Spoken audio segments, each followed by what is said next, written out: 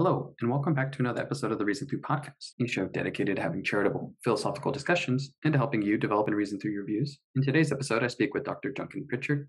We speak on epistemological disjunctivism and global skepticism. We talk on his views on how he solves the global skeptics paradox. If you find value in the podcast, please consider subscribing, rating, and reviewing the podcast, as it shows your support, and I'd greatly appreciate it.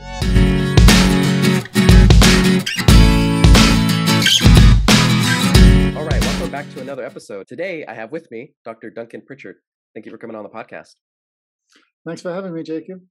Yeah, so before we talk about today's topic, if you don't mind introducing yourself to our listeners about, who you are and what you do. Yeah, sure. I'm a professor of philosophy at the University of California, Irvine. Before that, I was a professor at University of Edinburgh.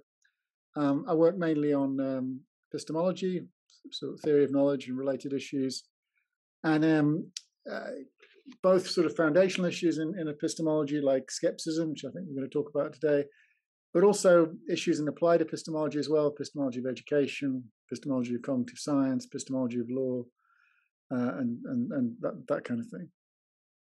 Yeah, so before you even started kind of studying, I guess, academically, did you have an inclination towards philosophy? And if you did, how did you get into epistemology in particular? And yeah, what's kind of been your experience? Well, it's funny. I mean, the school I went to, we never did any philosophy or anything like that. It wasn't that kind of school, And it was only when I went to university, I think like a lot of people went to university and then suddenly was introduced to philosophy. I was doing English, actually, English literature. That it sort of blew me away. And I realized actually I was always interested in it. I just didn't know what it was that I was interested in. And funnily enough, the first class I ever took was on skepticism. And that's what really is that's what kind of hooked me in. And as I say, my last monograph, I said at the beginning, I said that skepticism is philosophically speaking, is my first love and my true love. And I think that's kind of right. It's what brought me into philosophy, and it's what sort of keeps me. I can't seem to shake it. Every time I think I'm done with it, I end up going back and writing more about it. I guess that's one of those things when it comes to this radical skeptical, I guess, paradox. You never kind of take it for granted a little bit. We were talking about Chris earlier, your former student, and one of the things he kind of said to me is if you have a view such of the skeptical paradox, and not only does it filter into what it means for your existence, but then how do you treat other people? So it kind of enters in the moral domain kind of enters into it. It's one thing that can be taken for granted. So I guess this is what you're saying keeps you up at night. I think that's right. I mean, I think a lot of students, when they first encounter it, they kind of think, well, what does it matter? What does it matter whether or not I'm radically deceived and so on? And one thing I try and get through to them early on is actually it matters a great deal. And I think, when you start to look at the history of discussions of skepticism and see how skepticism has informed the sort of history of ideas right from the very origins of sort of human civilization right the way through, you find skepticism is something that rears its head at all the key moments. I mean, it's what drives the scientific revolution and so on. And at each point, I think it's having practical import. I mean, I'm very interested in Pyrrhonian skepticism. That's an ancient school of skepticism, which sees being skeptical basically as a way of life. And you can see that idea actually in a number of sort of classical traditions of thought. So yeah, I think skepticism is it once you start to recognize it's here, there, and everywhere. It has application, and it definitely has ethical import. Yeah, and just to remind our listeners, if you don't mind, kind of going over, I guess the radical skeptical position, or kind of how you laid out in some of your work. The paradox that's kind of behind. So I think there's a whole family of puzzles, and one of the things I try and do in my work is show how they might all look like the same puzzle, but actually they're all subtly different. And so I think part of the way to resolve these puzzles is to tease them apart and realize their differences. But let me give you the core one, what I think is the core one, sometimes called the Cartesian skeptical puzzle, although it's not quite the one that Descartes put forward, but it has some similar features. Very simple. First off, there's a claim about radical skeptical hypotheses. So these are scenarios where everything is as it seems to be. There's nothing. They're indistinguishable from ordinary life, and yet you're radically in error. So things like, the famous one is being a brain in a vat. You think you're having normal experiences. I think I'm talking to you. I think I'm sitting here, and so on. In fact, I'm a brain in a vat, floating around in a vat of nutrients. Let's say on Alpha Centauri. I'm not even on Earth, and I'm being fed these fake experiences. So this is a skeptical hypothesis. And the first move the skeptic says, and this is really important, they're not saying you are a brain in a vat, or you're likely you'll be a brain in a vat, or anything like that, because those are all empirical claims. If they've said that, then they would have commitments of their own. They don't have any commitments of their own. They just simply say, well, you could be. Well, that's true, you could be. And they say, you don't know you're not, because how would you know you're not? Everything appears exactly the same. So that's their first claim. You don't know you're not the victim of a radical skeptical scenario. And then the second claim is what's called a closure principle. And the closure principle is just this thought that, look, if you know one thing and you know it entails something else, then you know that's something else, right? I mean, that just seems obvious. If I know I've got two hands, I know if I've got two hands, I've got one hand, then I know I've got one hand. If I know I'm sitting here now, and I know if I'm sitting here, I'm not standing up, then I know I'm not standing up, and so on. Kind of like a triviality. But here's the thing, lots of what I think I know entail that I'm not a brain in a vat. In fact, they entail the denials of lots of different skeptical scenarios. For example, if I think I know I've got hands, well, brains in vats don't have hands. So that means I must know I'm not a brain in a vat, right? Conversely, if I don't know I'm not a brain in a vat, I don't know I've got hands. So the idea is, the paradox really is that the following three claims are inconsistent. I can't know the denials of skeptical hypotheses. I do know lots of everyday things, plus closure. They can't all be true, it seems. It seems like independently we committed to all three of them, but collectively they generate contradiction. One of them has to be false. And that's really puzzling. How can any of them be false? They all seem true. So that's what I mean when I say, so paradox is kind of like a tension within your own ways of thinking. It's you can express it in terms of claims that you're antecedently committed to, but which collectively are contradictory. And that's what's going on in the skeptical puzzle, I think, this version anyway. Okay, perfect. And then can you kind of outline moving forward to how some philosophers and then how have tried to solve this kind of paradox, and then kind of moving into your view in particular? Sure. I mean, so some people have tried to argue that closure is false, and you might, that at the face of it, that might look like the weakest point because it looks quite like a technical claim, and usually it's easier to give up technical claims than sort of common sense claims. But actually, as a number of people have pointed out, it's almost impossible to give it up without absurdity. You end up having to say some very strange things. That you know one thing, and it tells something else, and you don't know that's something else. How can that be?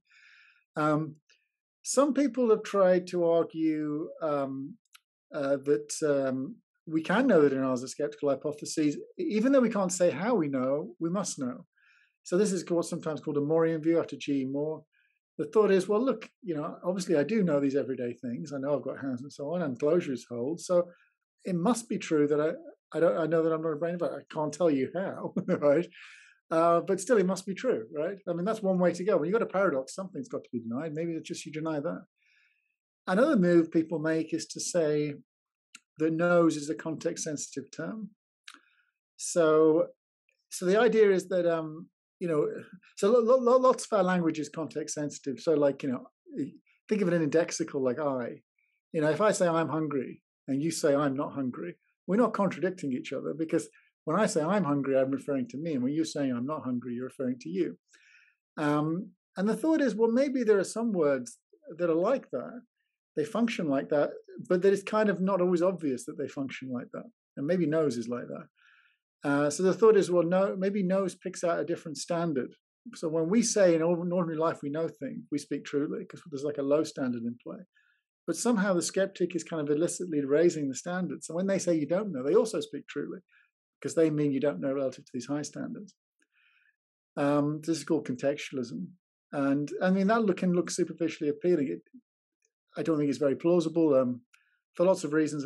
One reason is that I don't think it's plausible that knows functions like that. I mean, it's not, we're not mistaken to that extent about the way our words function. So it would have been manifest to us all along that this was the resolution, if that were the way to resolve it. but the deeper worry is that the skeptic isn't making a point about standards. And I think this is actually a really important thing to recognize about skepticism. It looks like they're raising the standards, but I don't think they are. If the skeptic is saying, really, it's not that you have some reason to think you've got hands or what have you, but not reasons that are good enough. They're saying you've got no reason at all. I mean, think of what the reasons you have right now for believing the things you do about the environment around you. These are all things which would be true, the skeptic says, even if you're a brain in a vat. And you don't know you're not a brain in a vat. So in what sense are they reasons at all? You know, I've got reasons, I've got experiences of a certain kind, let's say. Well, the brain in a vat has the same experiences. Well, that's what the skeptic is saying. You don't even meet the lowest possible standard. Lower the standard as much as you like, you still don't know. So if that's right, contextualism is irrelevant. Yeah, and I think that those are the sort of the main lines. I mean, I think it's interesting when you have a paradox like that, and it becomes clear that there isn't a straightforward solution. You know, that you can't just deny one. You can't just simply deny one of the premises. You can't just simply argue that the premises, the claims being made are in fact consistent. That's what contextualism is trying to do. Then I think it behoves us to actually step back a little bit and think about what's giving rise to the paradox. You know, like I think what we should do is try not to take the paradox quite at face value and sort of be a bit more circumspect about the claims that make up that puzzle. And that's what I try and do in my work. And the general spirit here is what I would call a Wittgensteinian spirit. So one of the things I think Wittgenstein teaches us is that lots of philosophical puzzles, I think, sometimes he would seem to suggest all of them, but certainly a lot of them, they trade upon kind of faulty theoretical thinking. Basically what's happening is there's our ordinary ways of thinking, which are fine as they are, according to Wittgenstein. And then the philosopher comes along and they present our ordinary ways of thinking, but in doing so, they subtly change them in ways even the philosopher doesn't notice they're doing it. And then the way in which they've subtly changed it then starts to create problems, philosophical problems, and then the philosopher struggles to try and resolve them. And the real task of philosophy is, as it were, to undo the damage of philosophy. You have to sort of trace it back and untease and see, well, what actually happened here? Which point did we go awry? And so that's what I try and do with skepticism. But one question I have is, initially kind of what you went over is like, okay, so we highlighted this paradox. You have the closure principle, then you have another proposition where it's like kind of like there are things in this world that we seem to know, like everyday kind of common knowledge, but then you have, at least it's possible that I'm in a brain of that. When it comes to like this paradox in general, does it seem to have some type of criteria? So I'm barely kind of dabbling into this kind of stuff, but there are other paradoxes out there where I think some philosophers have said like they just can't be satisfied together. So when you put them jointly, when you put two propositions together jointly, like you get this unsatisfiable pair, and that's what's creating the paradox. So it's not like that there really is a paradox. It's only when you bring these things together. So I guess if you just if you don't bring them together, I don't know where I'm going this. I think it's if you just don't put them together, then is there really a problem here? I don't know if this makes sense or if I'm tracking what I'm... No, it does. It does. Yeah. In fact, what you're talking about is sometimes called Humean biperspectivalism. And the reason why it's called that is David Hume, in a very famous passage, talks about how, I mean, Hume's thought is very much informed by skeptical thoughts, actually, Pyrrhonian skeptical thoughts. And there's a famous passage where he says, look, when he's in his study, the skeptical doubts grip him and he feels like he doesn't really know anything. But then he says he leaves his study and he goes out and he plays backgammon with his friends and all these doubts just disappear and he goes back to normal life again. And Hume remarks on this as like it's like an observation about human nature. It's like we can't, it's like in our ordinary lives, these doubts never get a grip. But what we seem to discover when we go into the study is actually the doubts are, there's good rationales behind these doubts. And so, one thought you might have is, is there a way of sort of keeping these two worlds apart, right? So, and in a sense, you could construe contextualism as kind of a way of trying to do that. Ordinary life is okay as it is because we kind of have different standards in play or something like that. And there's something about going into the other into the other context, into the study, that changes the standards, and that's why it ends up skepticism gets a grip of us. So really, we've got to somehow keep things in the everyday sense and stay away from skeptics. It's not that the skeptic's doing anything wrong. It's just that once we start to play with the skeptics, then you can't have nice things, sort of, because they'll ruin it, right? So we have to sort of insulate ourselves from skepticism, and I can see that can be an attractive thought. But if you start to think it through, it kind of suggests a sort of inauthenticity.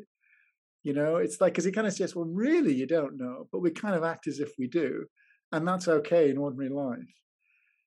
In fact, some people have expressed that exactly in those terms. There's a guy called Peter Unger.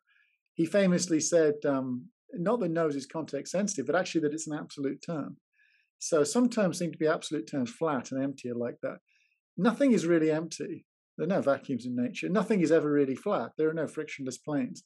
So when we say things are empty or flat, we mean in a kind of loose sense. Things are kind of approximate. And he says, well, that's what it is with knowledge. We don't really know anything. But in ordinary life, And so I think, that is one way out of it. But notice that's a form of skepticism, right? Because you're conceding the skeptic is, strictly speaking, they're the ones telling the truth, not you. But B, it also suggests that you meet some low standard. And as I said, as regards contextualism, I think the skeptic's point is that you don't even meet a low standard. So it's not like empty and flat where things approximate. We don't even have anything. It's like, it'd be like having, absolute flatness and then things which are not even remotely flat. That would be the contrast. So there's like absolute knowledge we've never had, and then what we have, which is nothing like absolute knowledge, doesn't even approximate to it. So yeah, I think that is a thought one could have, but I don't think it offers any comfort ultimately. All right. Well, let's move on to epistemological disjunctivism. So if you kind of want to outline your position and kind of how that relates to the skeptical paradox. So I think that the skeptical paradox that I presented to you is actually two puzzles. There's two puzzles in disguise. Basically, it's trading upon two mistakes, actually. Two mistakes in our thinking. And what I mean by that is two claims which aren't in our ordinary practice at all. They're philosophical claims that have been smuggled in to the puzzle under the guise of common sense. And we need to sort of tease them out and then understand why they're false. And epistemological disjunctivism is meant to respond to one of those claims. This is the claim I call the insularity of reasons claim.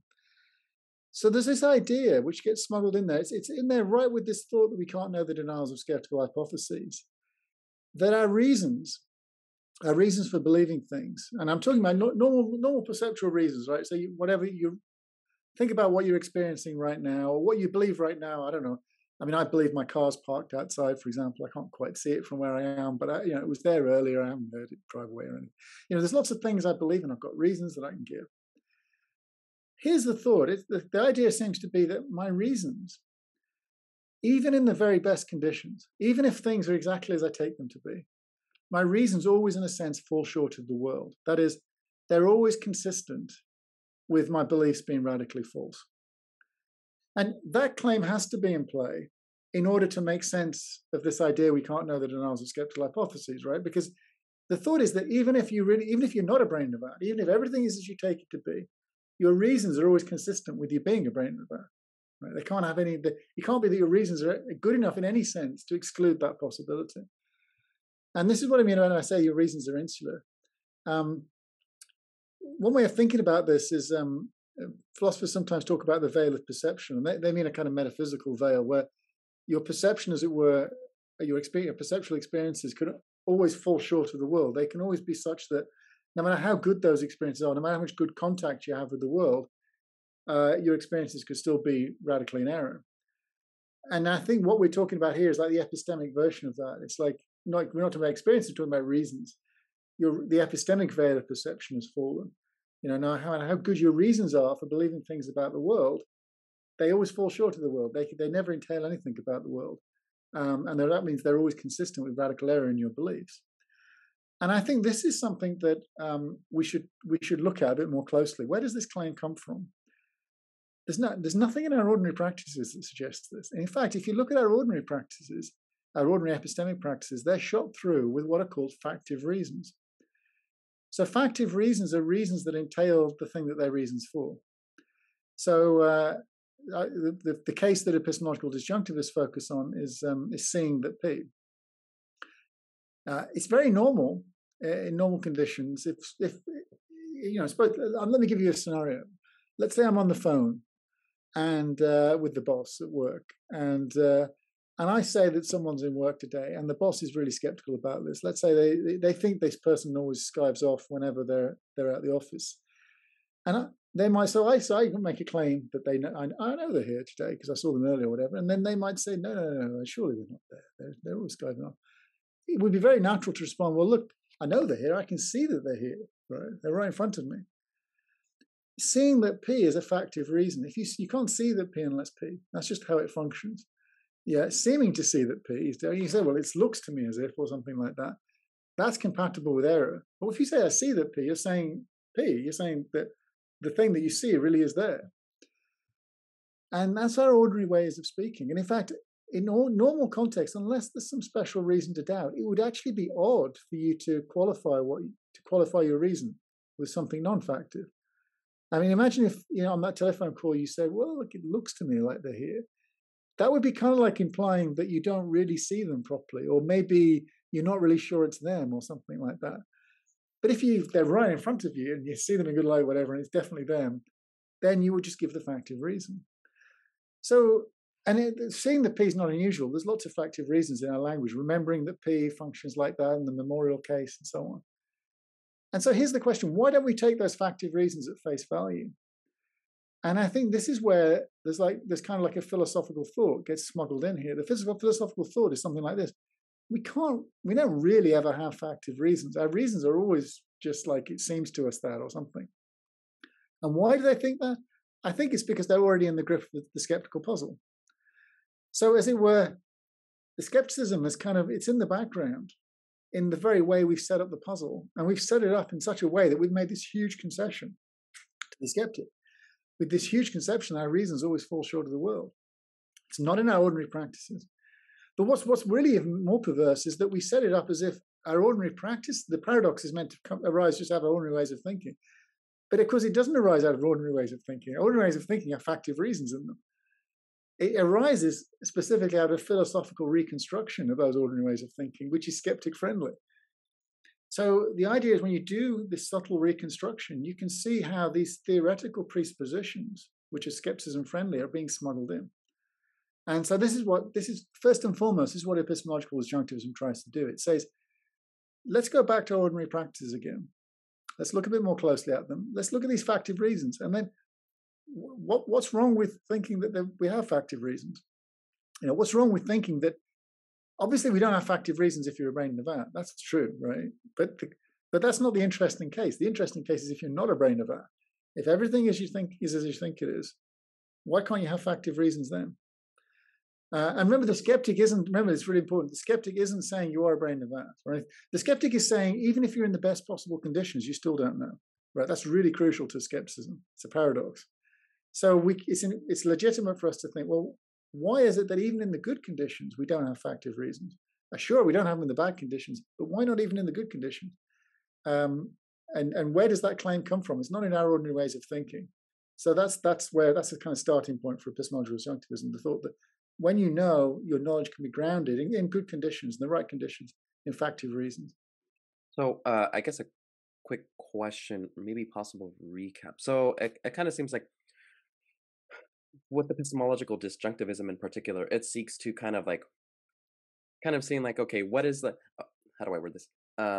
It seems to be the case that the skeptical paradox, or what's giving rise to this paradox in the first place, is because there is some type of, I guess, theory of perception that the skeptic is kind of utilizing and kind of smuggling that in there, right? So it makes me kind of wonder something like Immanuel Kant, where I think he has this theory of representationalism, where I'm not if I see a cup here, I'm not really seeing the cup, I'm seeing something that appears to be a cup. So I'm never really in touch kind of with the cup. I'm seeing an appearance of it. So that's kind of being, and if I just have these seemings or appearances, then I can never really have that factive kind of force, I guess, or reason to say like, no, I actually am seeing a cup here. And so once that's kind of in play, and that's where the paradox kind of gets its feet off the ground. What you're saying then is that epistemological disjunctivism is kind of saying like, well, that's not what's going on here. Like when I'm seeing the cup, I'm actually I actually am seeing this cup. So it kind of reminds me, I guess, in contrast to like a representationalism, kind of like a direct kind of realism, or naive realism, I believe, kind of something like that. That you're actually in touch like with the external object. Yeah, good. So this is why it's called epistemological disjunctivism. So there is this view which you just described, actually, metaphysical disjunctivism. So this is like the original sort of veil of perception, anti-veil of perception idea. So as you say, there's a sort of standard view which arises in the early modern period. It becomes very popular, such that we never really have direct access to the world. It's always mediated through experiences. And then you have a direct realism comes along, and this is the disjunctivism, which says, no, in the right kind of conditions, your experiences, and we can skip the details here, but speaking loosely, in the right kind of conditions, your experiences take in the world, they're directly of the world. And in the bad conditions, they're not, they fall short of the world. So that's why it's disjunctive. There's like in the good case, you have experiences of one kind, which are world involving, and in the bad case, you have experiences of another kind, which aren't world involving. And that's what makes it a disjunction. What epistemological disjunctivism is a similar view, but it's at the level of, it's not at the metaphysical level of experiences, it's the level of reasons.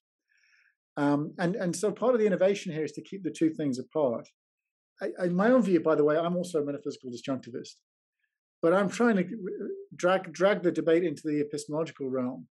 And so get it. So the question now is, like in the perceptual case, for example, what are your perceptual reasons? Are there reasons which always fall short of the world? So reasons that you'd have which are indifferent as to whether in the good case or the bad case? Or can your reasons be disjunctive? Can they be reasons of a particularly strong kind when you're in the good case, and reasons of a weak kind when you're in the bad case, even though the two cases are indistinguishable? And so, yeah, that's exactly what's going on here. Okay, perfect. I'm glad I'm tracking. All right, so then we can move on to, in the book, Epistemological Disjunctivism, you kind of highlight three prima facie problems for the disjunctivist view. So if you're okay, let's move on to those kind of problems, and then you can kind of demonstrate how they're not really problems for the position, and then we can move on from there. Yeah, good. So it might be worth just briefly saying where the view comes from. So in McDowell's, where John McDowell has very influential work, which wasn't read by epistemologists at all, where he develops this position, it struck me that his view was just being equated with a metaphysical disjunctivism. It seemed to me the point he was making really was specifically epistemic. And so that's why I wrote the book, and why I coined this term epistemological disjunctivism, to try and explain to epistemologists who weren't even considering really McDowell's view seriously what the view is, and trying to present it in a sort of clear way which relates to epistemology. And part of the challenge was, because no one had really considered it, is it seemed like everybody agreed it was false, but nobody had ever actually written down, nobody could tell you why it was false. It was just kind of like, it's obviously false. I mean, that was kind of the reaction I got when I told people I was writing a book about this. It's like, why would you write a book about a view that's obviously, it's funny now, it's only a few, like less than a decade ago. Now it's like it's like a common view, and people talk about it. But back then it was regarded, well, it's obviously false, so why even talk about it? And of course, the problem with views which are regarded as obviously false is that there's no literature explaining why they're false, because no one even bothers. So I had to try and formulate, well, what might be the reasons they think it's false. So they're all kind of my own objections. And they kind of they sort of increase in force. So one reason is what's quite called the basing problem. You might think that it's false because if some people think that seeing that P is just a way of knowing that P, right? So so knowing is also factive, of course. If you know that P, then P. And some people think, well, seeing that P is just knowing in a particular way, right, through seeing. And then you might think, well, there's something puzzling about the idea that your knowledge that P, knowing that, let's say, there's a table here or whatever, you can be grounded in your seeing that P, if seeing that there's a table there is itself knowing that there's a table there. It looks kind of like it's just knowledge grounded in knowledge. I actually don't think I think knowledge can be grounded in knowledge. So I don't think it's actually a major problem. But I also argue that I don't think seeing that P is a kind of knowing anyway, for technical reasons. It falls short. Seeing that P, I think, properly understood, it puts us in a position to know. So it kind of guarantees we're in a good position to know. But it's consistent with that we might not be able to properly exploit that position. So I think it is a different kind of state to knowing. And one thing I talk about in the book are the ways in which seeing that P and knowing that P can come apart.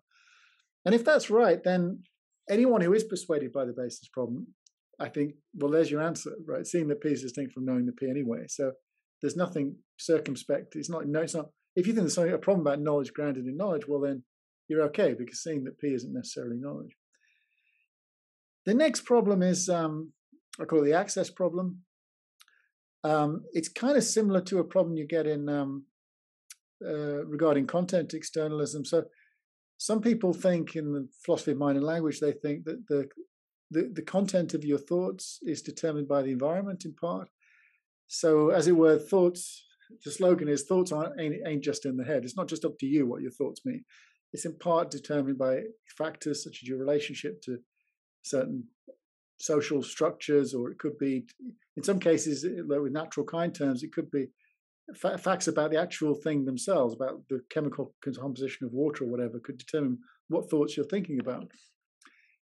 And then some people are puzzled, well, if that were true, and we have first-person authority over our thoughts, i.e. we always know what we're thinking, roughly, then it seems like, well, just by reflecting on our thoughts, we can come to know things about the world, because I can know that I'm thinking such and such thought, and then I can know, because of content externalism, that if I'm thinking that thought, then certain conditions in the world must hold.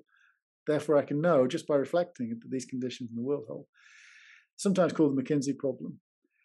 And someone might think, well, isn't something similar happening here with epistemological disjunctivism? I mean, I can reflect on my reasons and realize I've got factive reasons, and then factive reasons entail facts, right? So now, just by reflecting, surely I can come to know facts about the world. So, I reflect on my reason, believing there's a table there. I think, well, I can see there's a table there. Well, seeing that P entails P, right? So now, just by reflecting, I come to know there's a table there. And that looks puzzling. You shouldn't be able to know facts about the world just by introspection. You know facts about the world by investigating the world, right? But again, this is, I think, it's not a real problem. So what are you doing when you reflect on your reason? You're seeing that P is itself an empirical reason, which was gained by looking at the world, right? So when you're reflecting on it, you're just drawing the consequences of that original empirical reason. You're not, as it were, finding a non-empirical route to the world. You're just, as it were, extracting the consequences from your previous empirical engagement with the world. So I don't think it's any more puzzling than the fact that you might reflect. I could reflect right now and think, well, here are some things I know about the world. Well, if I know them, they must be true. But I don't thereby have a route to knowing that they're true, which is just reflective. All I'm doing is extracting my empirical knowledge of them, right, reflectively. That's all I'm doing. So I don't think there's a puzzle there. But I think that this brings us to the third problem. And I think this really is the deep problem, or why I think people are drawn to it. I call it the indistinguishability problem. So the thought is this: look, I can't tell the difference between. So the good case is where everything's hunky dory. Everything is just as I think it is, and so on. And hopefully that's what we're in. We're in the good case.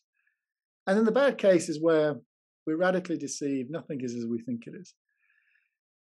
And that's the skeptical scenarios describe bad cases.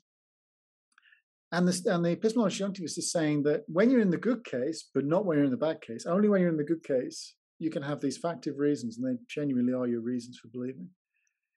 Well, reasons are accessible to you, right? You know what your reasons are. So I should be able now to infer something like this. Well, look, I know I've got factive reasons. Factive reasons, I'd only have factive reasons if I was in the good case. So I'm in the good case. In particular, I'm in the good case and not the bad case. And the reason why that's puzzling is everyone agrees, including the disjunctivist, that we can't tell the difference between the good case and the bad case. Right? I mean, they are indistinguishable by hypothesis. So if they're indistinguishable, how is it that I have a way of knowing that I'm in one case rather than the other? And I think that's the puzzle. I think people are thinking that somehow if epistemological disjunctivism were true, then it would mean that you could perform epistemic feats that are are impossible. So in the book, I try and explain how we can get around this. I mean, I think what's happened here is a failure to notice ways in which we can. Basically, there are ways of knowing the difference that aren't ways of telling the difference. So take a familiar case, or familiar to epistemologists anyway. It's a famous case by Fred Dretske. You're at the zoo. You're looking at the zebras in a zebra enclosure. And, it says clearly marked zebras, it's a good zoo and so on. They look like zebras, etc. Imagine now someone says to you, well, look, for all you know, surely they could be cleverly disguised mules, right? So this is a local area. It's not, they're not calling your beliefs in general in question, they're just calling your beliefs about this animal into question. Now, one way you could know that that's a zebra rather than a cleverly disguised mule is by having special discriminative powers. By being able to tell the difference. Maybe you're a zoologist. Or relatedly, by making special checks, maybe getting up close or something like that, so that you can tell the difference. But I think often in cases like this, we can know the difference even though we can't tell the difference. I mean, in a normal run of events, I think we'd kind of reason like this. We'd think, well, look, I've got lots of background reasons for thinking that's a real zebra. Why would anyone go to the trouble of cleverly disguising a mule? Surely they get found out very easy. Surely there'd be penalties for this. This zoo is a really reputable zoo. Why would they do such a thing? How much effort would be involved in disguising a zebra as a cleverly disguised mule? What kind of psychological purpose would it serve to do it, and so on? The money involved, it costs more to do that than just to have real zebras and so on. So there's all these kind of reasons that I can come up with. And they're all reasons which favor the hypothesis that's a zebra over a cleverly disguised mule. They're not reasons that enable me to distinguish between zebras and cleverly disguised mules, but they're reasons that favor one hypothesis over another. And I think often we can know the difference between two scenarios through favoring reasons. And favoring reasons aren't the same as discriminating reasons, right?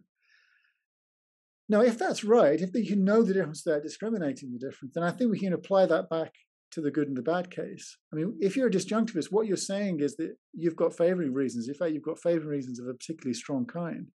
Factive reasons are definitely favoring because they entail one scenario over the other. And that's consistent with the fact you can't tell the difference. So your circumstance is something like this. Look, if you're in the bad case, you don't have the factive reasons, and of course, there's nothing you can do with them.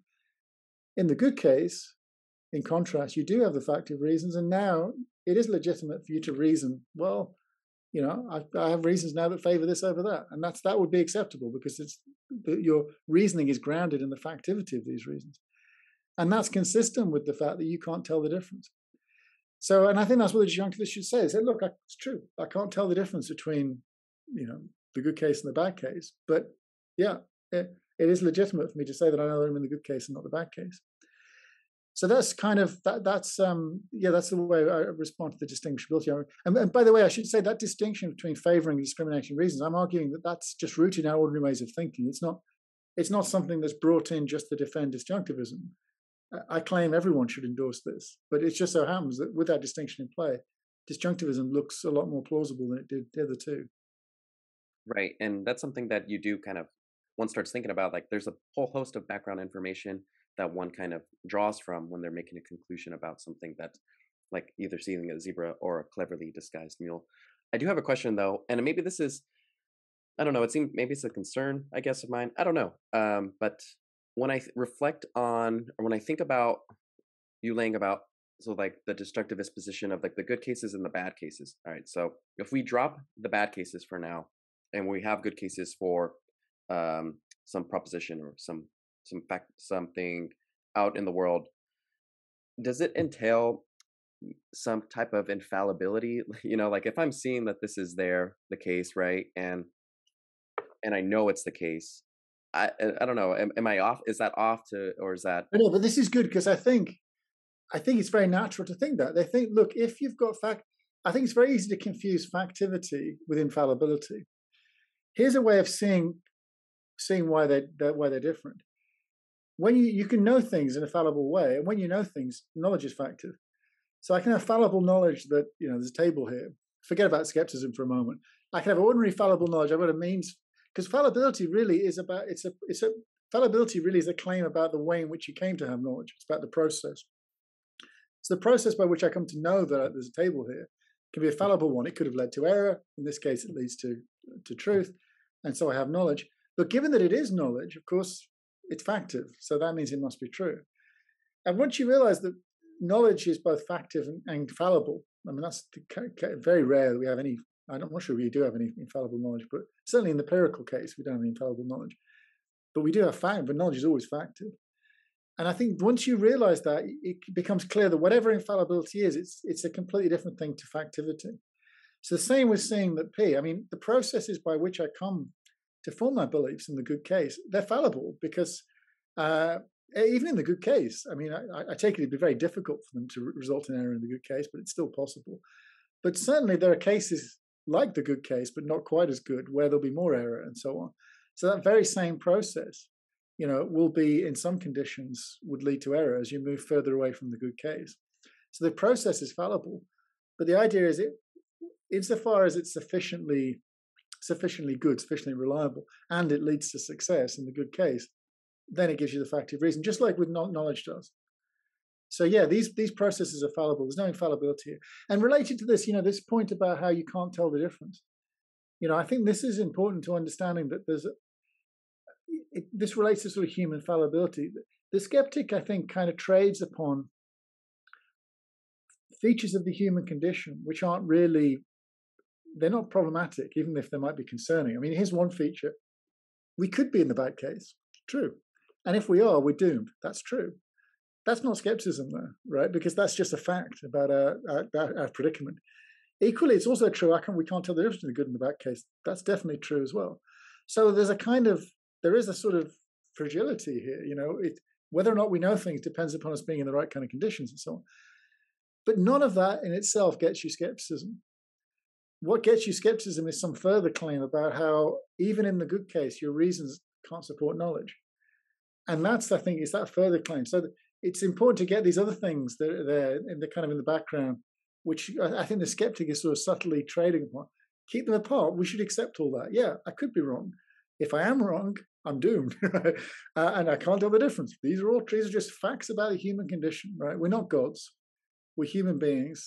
Our access to the world, there are certain inherent limitations to it.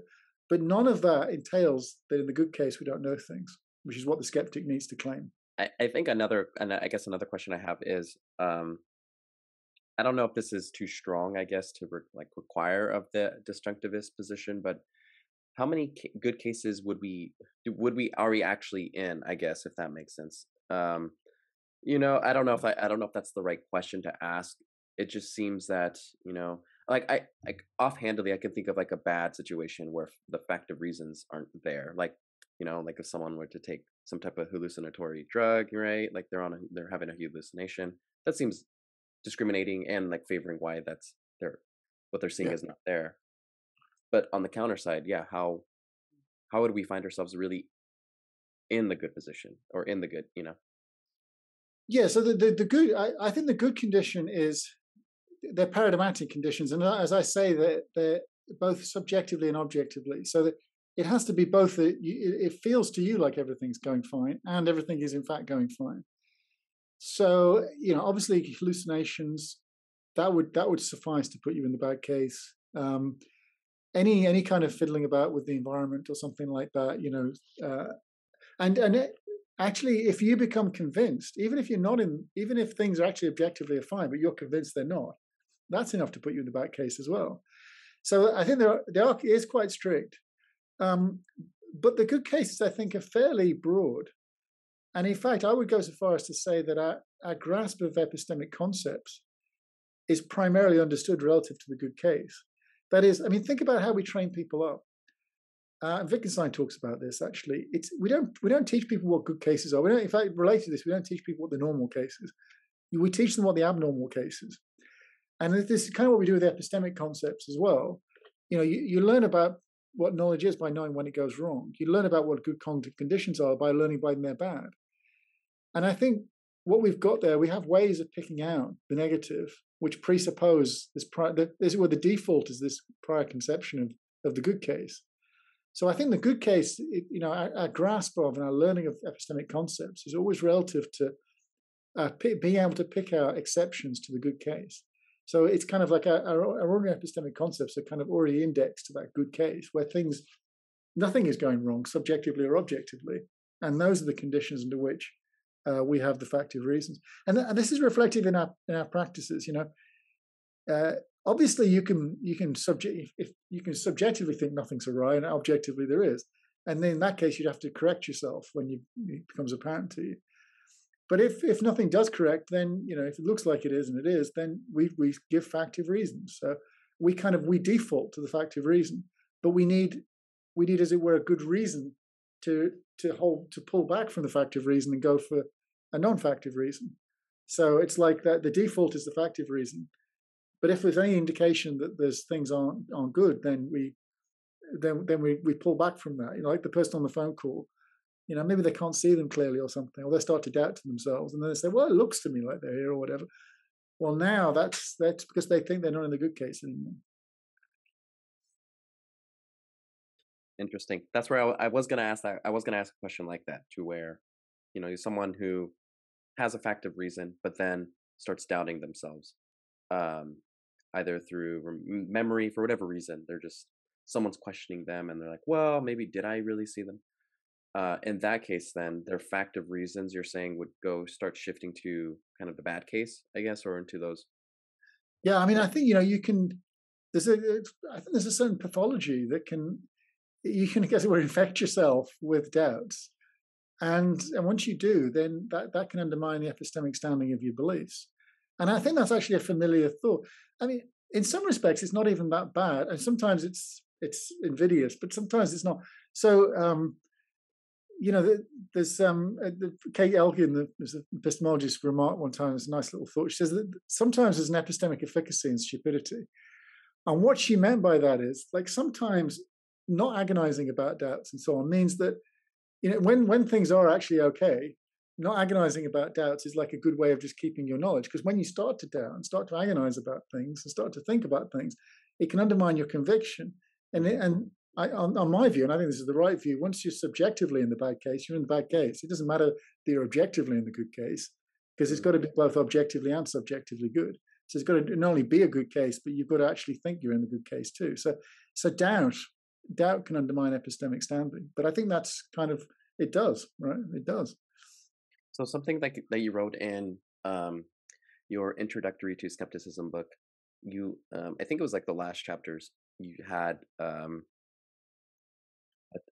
a paragraph, maybe not a paragraph, but just the last subsections were intellectual virtues. So it's not like you're saying, like, and I guess in a pathological sense, like having these doubts, or maybe even anxieties, but there's a healthy amount of doubt. So how would that factor in? So like, like local doubt, I think that's kind of how you described it. So it's like, there's a healthy amount of doubt that or skepticism one might be able to have in the sense of between, like, you have gullibility on one side, and then you have closed-mindedness on the other side, and then you have kind of like the middle, the intellectual or the humility. So how would that factor into kind of the disjunctivist position? If one is to remain to have, okay, here's my question. If one is supposed to have the humility, how does that affect the factive reasons for good cases, as it relates to kind of the disjunctivist position? Yeah, good. So I have this. So I'm a big fan of the intellectual virtues. This sort of Aristotelian view about. So the Aristotelians think, Aristotle thought that the good life was the virtuous life. A certain kind of admirable character traits that we can have, which help us to flourish. One aspect of this is intellectual. Some of it's moral, some of it's practical. But one aspect's intellectual. Be guided by a desire for the truth, a desire for accuracy, and the kind of traits that go with that: curiosity, intellectual humility, intellectual tenacity, and so on. And I think a lot of people are down on this view, and in particular down on intellectual humility, because I think they misunderstand what it is. So they think that intellectual humility is like having a kind of downgraded. It's like not. So if you've got intellectual humility, you can't have conviction in anything. And I think that's actually not just wrong, but I think it's dangerous. Having intellectual humility, I think, properly understood, is entirely compatible with having conviction. And often I think it's quite right for us to have conviction. we show our intellectual humility, I think, by a willingness to listen to others. It's not about us, as it were. It's about listening. It's outward directing. We show how we're intellectually humble by the fact that we're willing to take seriously other people's opinions. We listen to them carefully. We're in the process. We'll return to our own opinions and reflect on them and so on. But reflecting on your opinions, being willing to consider opposing opinions and whatever, is entirely compatible with having conviction in your own opinions. And this is one thing I do. I mean, I run a sort of curriculum project on this, trying to bring the virtues into the curriculum. One of the things I'm trying to emphasize is that, having conviction doesn't mean shouting down the opposition, right? And being intellectually tenacious, which I think is a virtue, is not about not listening to people you disagree with. I think some people think it is like that. They think that somehow that you reveal a lack of conviction if you listen to others, right? There's kind of, you find these debates on social media kind of like sort of an intellectual purity, a moral purity. They kind of go hand in hand. Don't listen to people who disagree with you, because that's kind of showing that you're not really committed to it. I think that's completely wrong. You should listen to others and respect them, and that's entirely compatible with having conviction in your opinions. So what I'm trying to get across to students is how being intellectually humble and being intellectually tenacious, having conviction, properly understood, they're entirely compatible. Now, it's difficult, and this is the famous problem of the golden mean, right? We have to, if you're an Aristotelian, you're always trying to navigate between two vices. So every virtue lies between two vices, a vice of excess and a vice of deficiency. So, within intellectual humility, the vice of excess is kind of not believing anything and just being so humble that you just, the old joke that if your mind's too open, your brains fall out, that kind of thing. And then, of course, there's the excess of deficiency, which is just being dogmatic and not listening to others and so on. And so what you have, what the virtuous person has, is the good judgment to navigate between those two extremes. And that's true of all the virtues. It requires good judgment. And I don't think, as Aristotle said, there's no rule book, right? You learn this through, ideally, by getting to know people who already have that judgment and emulating them. And I think if you think about our own lives, this is exactly what you do. We want hang around with the right kind of people, particularly people who have more experience and so forth, and see how they behave and see their wisdom in action. It helps you to see how you need to behave and how you need to make your judgments. Yeah, so this is all about, going back to your question, it's all about finding a way to having a lived skepticism. You want to be skeptical enough that you're not gullible, just accepting things, but understanding how that can be compatible with having conviction, having commitments and following through on your commitments, and so on. Because these are also important things to a good life. Complete and utter doubt is kind of becomes self-destructive. One question I have, kind of, as you kind of laid out your whole position, what would it take? Maybe that's not the right wording, but to kind of demonstrate why maybe the disjunctivist position isn't an accurate reflection of our experience. So like, for example, like, would a theory of mind that kind of takes a more, like, for example, it seems pretty popular, like a computational theory of mind, kind of like the way, how do I word this? So would a theory of mind undermine a disjunctivist position that's not compatible, that wouldn't be compatible with it? I don't know if that's the right wording or the right kind of question. So there is a literature about this. I mean, this is really primarily about metaphysical disjunctivism, though. So metaphysical disjunctivism is committed to certain claims about the nature of perceptual experience. And some people have argued that those claims are incompatible with certain empirical views about the nature of perceptual experience. So there is this big debate about this. And so that's a possibility. It could be that metaphysical disjunctivism isn't consistent. I mean, I'm not probably the best placed to judge, but people who are well placed to judge tell me that the issue is moot. So I sort of trust them on this. But it's always possible when you're a philosopher and you engage in claims like that you're kind of hostage to fortune. There could be something comes along.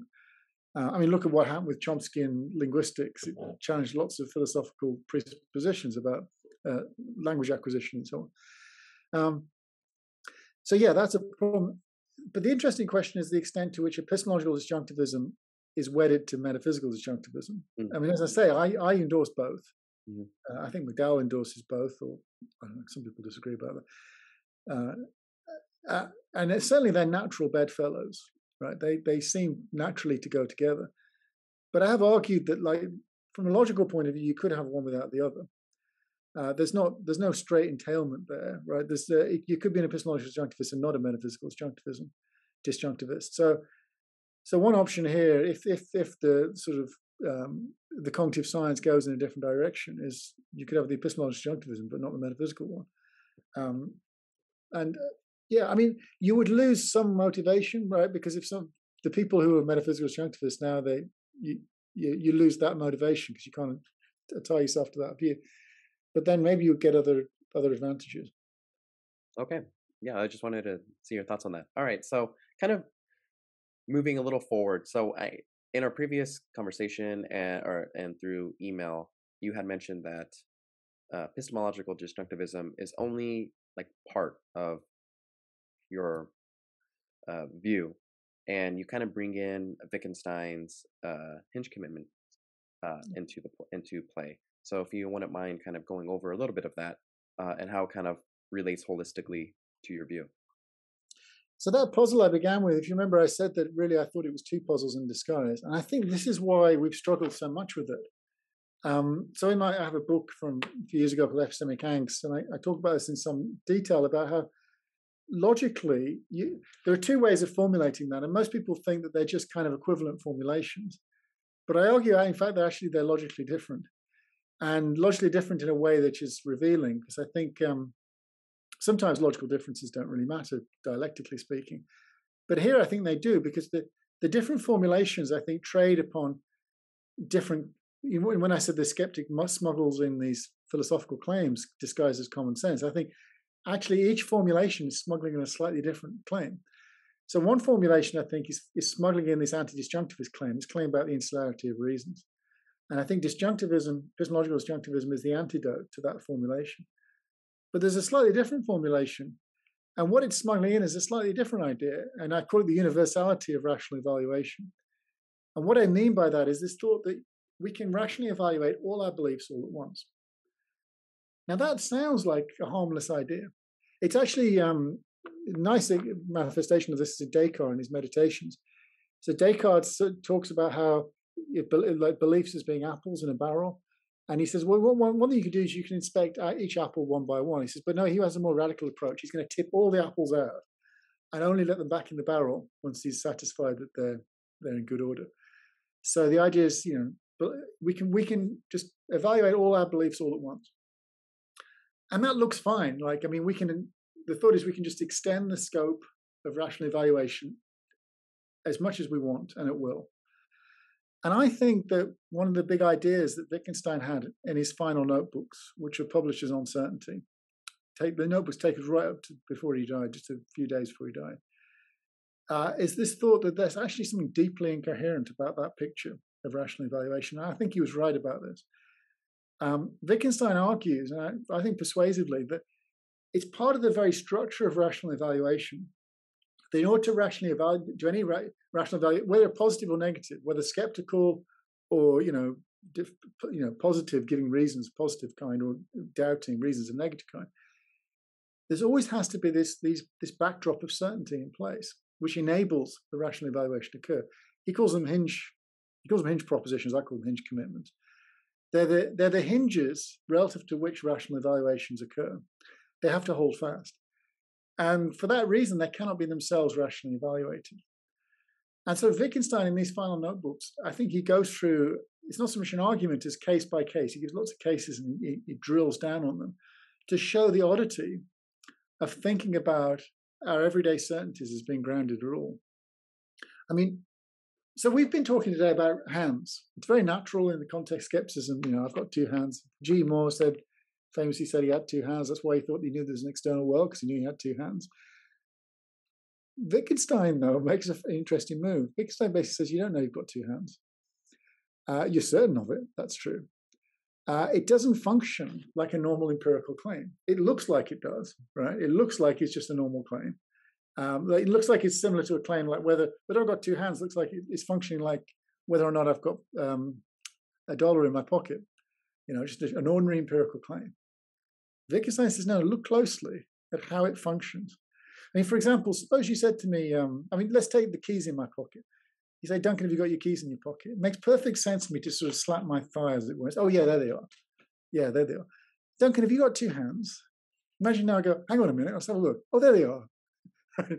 Makes no sense at all. Let's suppose, just like in some strange scenario, I look for my hands and there's nothing there. What do I do now? Do I just say, oh, yeah, no, I haven't got hands? No, I don't. Probably the first thing I'm doing is my eyes. What's wrong with my eyes? Right. The Wittgenstein says, what gets tested by what? What the point he's making is there are certain things, and they are the things relative to which everything else is tested, as it were. They're the fixed points. Everything else is kind of moving relative to them. And the game of reasons is all about having the certainties in play, which enables these localized rational evaluations to occur. He's not saying you can't doubt the hinges. He's saying rather that at any one time, whatever circumstance you're in, there's always something functioning as a hinge. There's always some backdrop of certainty which is enabling rational evaluations to occur. So if that's right, then the very idea of universal rational evaluations, whether the ones a skeptic makes or even the ones the traditional anti-skeptic makes, right? Because the traditional anti-skeptic wants to rationally evaluate all our beliefs at once and find them in good order. Both projects are simply incoherent. And moreover, it's not that this is like a cognitive limitation on our part, right? As if only we were cleverer or something like that, or if only we developed a different system of rational evaluation. Wittgenstein keeps coming back to this thought. He says, no, it's a matter of logic. This is what it is. This is what rational evaluations are like. There cannot be such a thing as a universal rational evaluation. So to aspire to them is like aspiring for to draw a circle square. It's it's an absurd aspiration. And I think again, this is a thought that gets smuggled into the skeptical puzzle, right? It feels harmless. It feels like, well, why can't we just rationally evaluate all our beliefs at once? Wittgenstein's saying this is a theoretical claim, and it's actually, when you think about it, completely implausible. And it's important because what the skeptic is trying to get us to do is to get us to see that we, through skeptical scenarios, trying to get us to rationally evaluate our beliefs at once, and then when we realize we can't do it, to try and infer skeptical consequences from this. But rather, what we need to do instead is to understand what would it, if we take seriously there can't be universal rational evaluations, that they can only ever be localized. What does that mean for that we have a completely different epistemology now? And so that's one thing I've been trying to develop. So there's these two sides. In a sense, one's positive and one's kind of more negative, I suppose. I don't know. I don't think of it this way, but I can see it from an external point of view. You can see it that way. I'm saying rational evaluations are never universal. So in that sense, all of our rational support is always local. I'm arguing that that's like Wittgenstein. That's fine. That's just what rational support is. It's not a failing in our rational support. It couldn't be otherwise. But our localized rational support can also be factive in the right kind of conditions. So, as it were, in one sense, the rational support we have is different. It's not as universal as we thought it was. But that's not meant to be a drawback. But insofar as it is there, it's localized, it can be much stronger than we thought it was. So that's how the two things fit together. And I think this is how we resolve the problem. We have to, there's basically, I call it a biscopic response, because what I'm saying is that what looked like a single problem was really two problems. And then what we need to do is have a unified solution. So ways of fitting together each of the solution to each. And I think this is a reason why each of the solutions by themselves, the Wittgensteinian and the epistemological disjunctivism, they can feel kind of odd. Disjunctivism seems to say we can rationally evaluate our beliefs all at once via these factive reasons. I don't think that's what they should say once they combine it with the Wittgensteinian view. And the Wittgensteinian view seems to say, well, reasons just kind of end, don't they? They end quite quickly. As Wittgenstein says, the spade turns rather quickly. You reach solid ground quicker than you thought. Well, that's true. But that doesn't mean we have shaky foundations. After all, we can have the factive reasons, as the disjunctivist tells us. So I think it's a case of understanding how there's these two theoretical claims of skeptics smuggling in. They're both dubious. They're not rooted in common sense at all. They both should be rejected. And once you reject them, you ended up with this way of thinking about epistemology radically different to what we thought, but which is in fact rooted in our ordinary practices. We misdescribed our ordinary practices. That's why we didn't see this. And that's why we were led into the skeptical puzzle. Interesting. Okay. It makes a lot more sense now. Definitely hearing it from you explain it in more detail. Because, like, I mean, definitely through my reading and stuff, I'm like, okay, it makes sense, but I need more or more explanation, I suppose. So, so what you're saying, kind of overall, is that the two claims, or one was about like kind of I guess I'll just use like something that's easier for me, but like to understand, like a theory of perception, that once you kind of undermine that, that's no longer that's one part solved, and Yeah. disjunctivism solves that problem. The other problem is that skepticism, or the radical skeptical position, is trying to undermine all rational evaluation. And once we understand it in a way that we were saying, like from a kind of a Wittgensteinian point of view, that you can't rationally evaluate everything in that way, like all your beliefs in that way. It only could be localized. So then that part too is no longer a problem here, Yeah. because it can't. It's not either. I guess it just can't be done, or it's just not something that. Yeah, I guess it just can't be done according to like the Wittgensteinian view. Yeah, I mean, Wittgenstein's saying it's a matter of logic. So he says that it's, whoever you are, Yeah. even if aliens have a system of rational evaluation, right, it would be the same. They'd have the same structure to it. That's just what rational evaluation is. It has to have this certainty in the backdrop. And then, so then you're saying it can, I guess, maybe the paradox doesn't come to play, but to have what can be rationally evaluated is localized beliefs. So it's beliefs that are. Is it kind of one of the things where it's like, if you look at it from like I guess an order, right? So you have like your hinge commitments, and then you have other beliefs that are inside kind of the hinge commitment. Those can be rationally evaluated, but the hinge commitment itself cannot be rationally evaluated. Yeah. So the hinge commitments, they're the hinges on which rational evaluation occurs. So they can't themselves be rationally evaluated, but they make it possible for these other beliefs to be rationally evaluated. The hinges can change, I mean, in different conditions. What was a hinge before could be a normal belief, and what was a normal belief could become a hinge. Wittgenstein has this nice metaphor of the riverbed. There's what is at one point part of the river could be another point part of the riverbed, and vice versa. And notice they have a kind of an interrelationship. The river partly dictates the nature of the riverbed, and the riverbed partly dictates the course of the river. And that's kind of how he sees, I think, our ordinary beliefs, ordinary commitments, how they relate to our hinge commitments.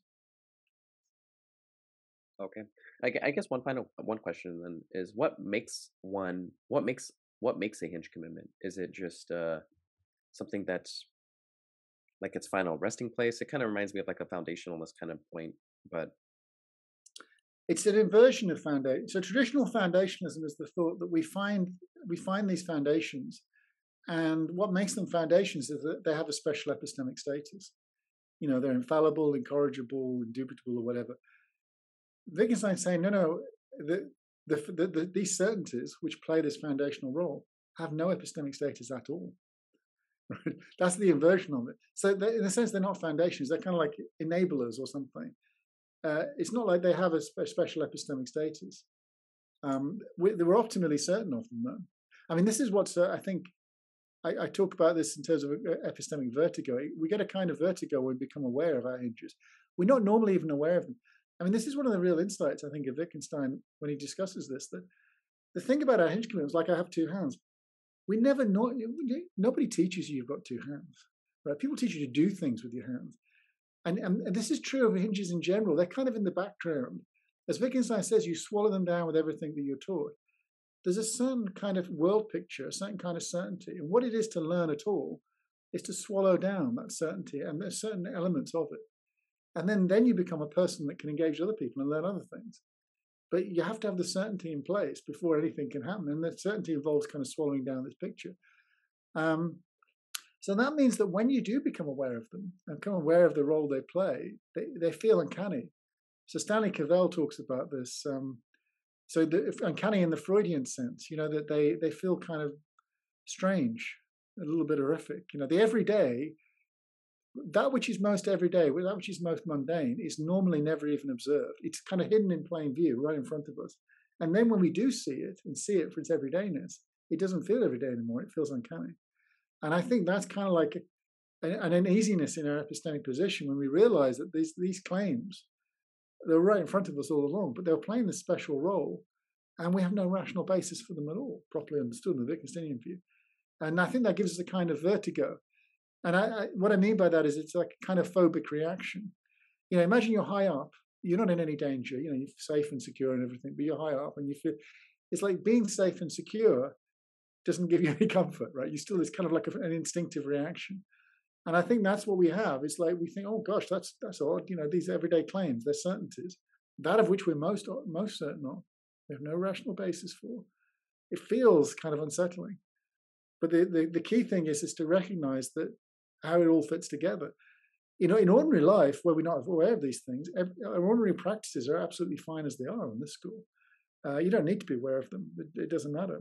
They're just part of the backdrop against which the things that do matter get evaluated. So maybe I don't know if this is confusion on my part. Probably it probably is. But are the hinge commitments itself? So they're non-rational. All right. So like, for example, like kind of like what you said, like our hinge commitments are these certainties. Like no one teaches you that you have to that you have hands. It kind of reminds me of like children, like they just, and I think a lot of people, they just, obviously the external world exists and, without even question. But those themselves, like those certainties, if they're non-rational, maybe I'm just having a hard time with this. Are they so they're not beliefs, or would they be beliefs? I guess, is that, if that makes sense. So if they are beliefs, here's an example. This is good. You're asking exactly the right question from my perspective. So one thing I say about hinges is precisely that. Don't think of them as beliefs. Okay. So this have to be confused, because in ordinary life we use the word belief in a really broad way. Not outside philosophy, just in general. Any kind of endorsement of a proposition is a belief, right? But philosophers tend to use belief in a more narrow sense. It's like believing it to be true, like it's like a commitment to its truth or something like that. And it's kind of a commitment to its truth that's kind of reasons responsive or something in some broad sense. Here's a test, I think, for belief in the epistemological sense. You can't believe that P whilst recognizing you've got no reason for thinking P is true. So if you are committed to P, but you recognize you've got no reason for thinking P is true, then whatever that is, it's not a believing in that sense. It's like a wishing that, or a hoping that, or so. It could be lots of different things, but it's not a believing that. I think in the folk sense, it would be a belief, but not in the philosophy sense. And I think hinges don't pass that test. You can become aware, and in fact, this is our predicament when we do philosophy, right? We become aware that our most basic certainties aren't rationally grounded, but we don't lose them. We might say we doubt them, but that's just a fiction. As Wittgenstein says, our commitment to them is manifest in our actions, and this seems to be entirely true. You can say I doubt it or whatever. You can mouth the words, but then watch people go out and live their lives. They don't doubt it. The certainty is grounded in their actions. And I think this is why it's different to a belief. Beliefs are the kinds of things, you obviously can be irrational, but in a general sense, reasons change, your beliefs change with them. That's because what it is to be a believing. Hinge commitments are a different kind of propositional attitude. It's kind of, as Wittgenstein says, they're animal, they're visceral, they're brute. They're not. They're a different kind of mental state to a believing. So that's why I want to keep them apart, because I think once you start thinking about them as beliefs, then so some people think of hinge commitments as being like assumptions or hypotheses or something like that. Wittgenstein, I think, is very clear. They're nothing like that. An assumption is the kind of thing that you can be agnostic about. And a hypothesis is something which you don't really think is true. That's not what it is with hinge commitments. It's a visceral certainty, manifest entirely in your actions. Wittgenstein says in the beginning was the deed. Look at action. Look at how people behave, and you can see the certainty is invested in the action, and the certainty manifests itself as regards these everyday commitments. I've got hands and so on. Okay, I think I understand now. So it's kind of like kind of going back to an analogy that you had brought up earlier. So it's like me studying, like doing philosophy here at a desk and having doubts and taking radical skepticism seriously and doubting that the external world exists. But then as soon as I put the paper down, close the laptop, and I go walk outside my door, I'm interacting with people, I'm going out and doing something. So yeah, that's the certainty. Yeah, absolutely. And even at the moment when you say So saying that you doubt isn't itself doubting. Doubting is always more than just saying that you doubt. Or put it this way: if a real doubt, as opposed to merely a verbal or thought doubt, is like a doubt that's manifested in your behaviour. But Mm.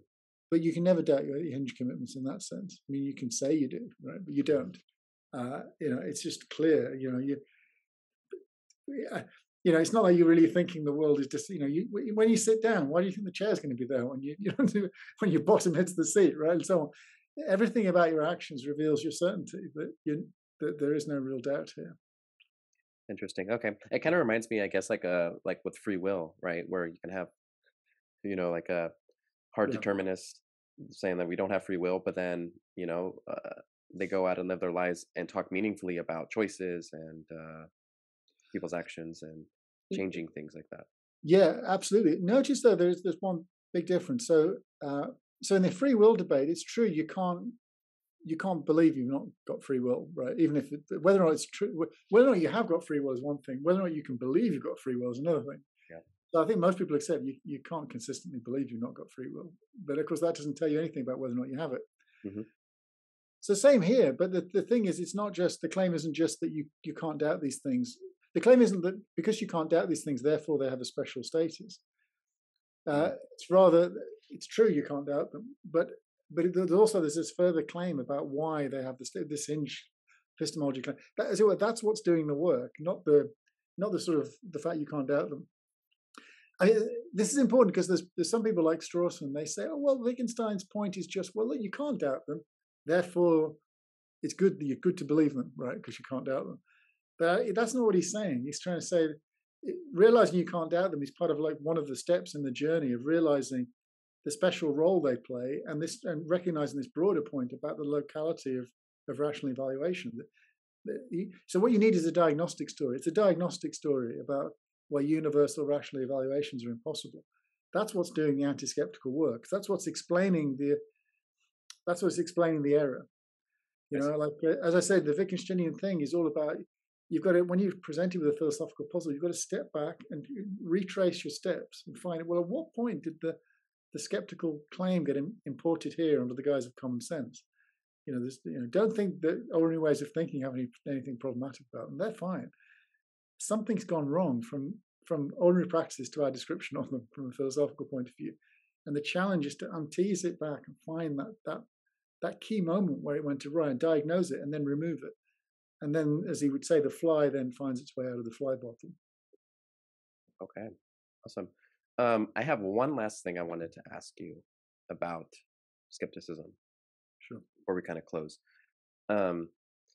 One pushback, at least when I think about skepticism, and someone maybe offering a paradox of what you described earlier, I guess one comment, maybe not a common response, but one response seems to be that it's just not relevant, in our lives, right? So I kind of think about it in this way, where say that I am in brain in a vat, does that change a lot of things to where, I'm still gonna have it, I still have an experience, like a subjective experience, but I still have a family, like even if it is still an illusion, like nothing is meaningfully changing in my life. So it's not really relevant in the discussion about I'm in a brain in a vat or something like that. Yeah, no, what do you kind of think about that? Or is that just, would you say that's just that doesn't really answer the paradox? It's just kind of a well, some people have tried. Just David Chalmers has a go at this, of trying to say, well, in a sense, as it were, your thoughts now in the vat are going to pick out. So you don't have any real parents; you have kind of vat parents or something like that. You don't have real friends; you've got vat friends and so on. So what does it really matter? It seems to me, it really matters everything in the world. I mean, think about skepticism for a minute, but just think about the Nozick and his experience machine, right? So Nozick has this scenario. Do you want a life in the experience machine where you can pick the life you have in terms of your experiences? Maybe it's just hedonism and so forth. But of course, everything's fake, right? But it'll be fun. Or do you want the real life with all the challenges and so on? And of course, some people will say, yeah, I'll go for the hedonistic one. But but I think that judgment, as it were, isn't kind of, as it were, stable under reflection. And what I mean by that is, well, think, maybe you don't care, but maybe it's your kids. Do you want your kids to have the real life, or do you want to have the life without? Do you want your friends to have the real life? And then when you start to think through, what does it really mean, right? So in the experience machine, you've got all of that.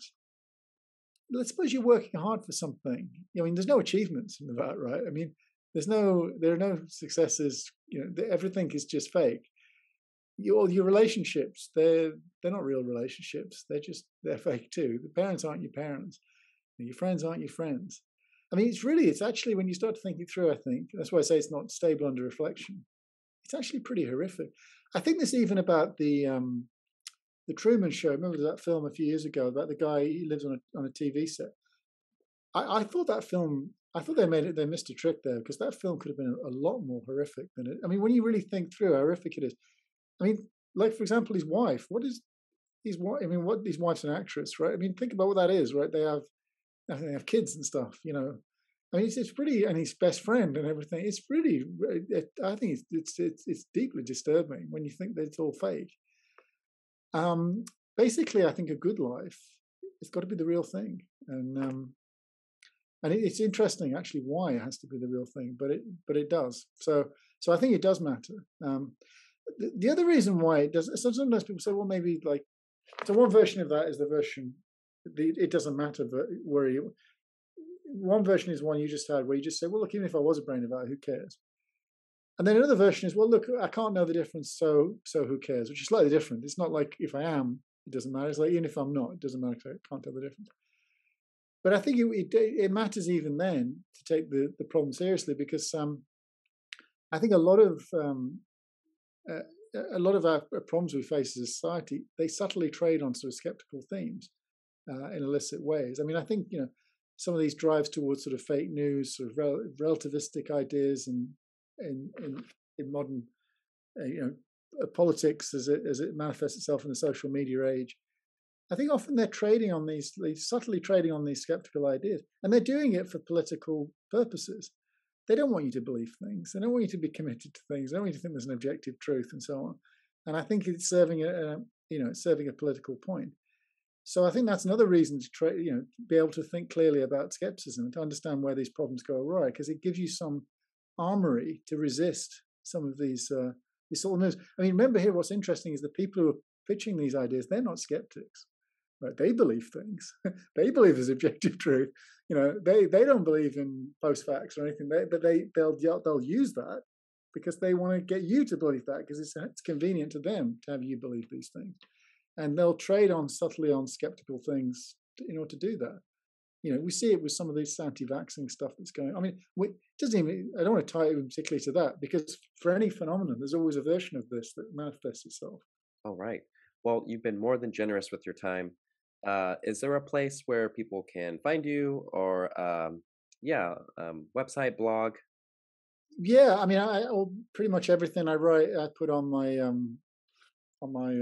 copyright be damned. I put it on my my webpage, which is I've forgotten the address, but I think it's just duncanpritchard.org. I should know it, but it's a pretty duncanpritchard.org. So there you go. So that's everything's on there, and of course,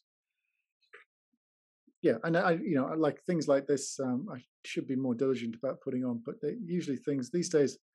One of the advantages of the information age is that most things are easy to find, right? So yeah. My email address is on there as well, so you can always email me and I can send you stuff. Cool. And I'll leave that all in the description below for our listeners to check out.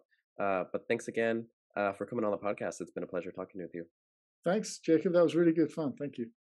And that concludes another episode. See you next time.